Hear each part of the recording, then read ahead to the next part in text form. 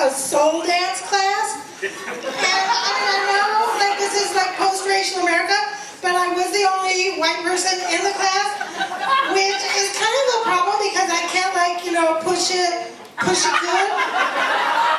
Because I'm white, I push it well. So I was doing a little cha-cha, you know, and this woman came up to me and she said, you know, I'm surprised you're really good. And I was like paranoid, so I was like, why are you surprised? Is it because I'm white?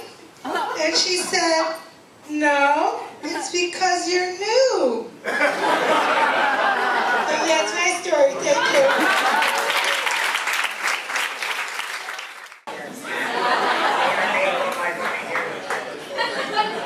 I came in to see Riley Road a couple weeks ago, and Maureen, the love of my life, picked up a piece of paper and said, they had this thing to tell them stories. Now, I happen to be a intrepid writer. I don't know what the hell's going on with writing. I happen to like it. But anyway, mistakes. I guess,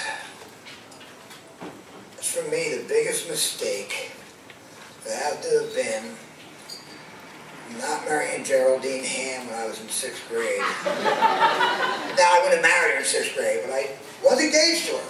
I mean, it was an honest engagement. We had all kind of stuff. I had as a matter of fact, I just came out with flip-top Mountain Dew thing, so I had a ring.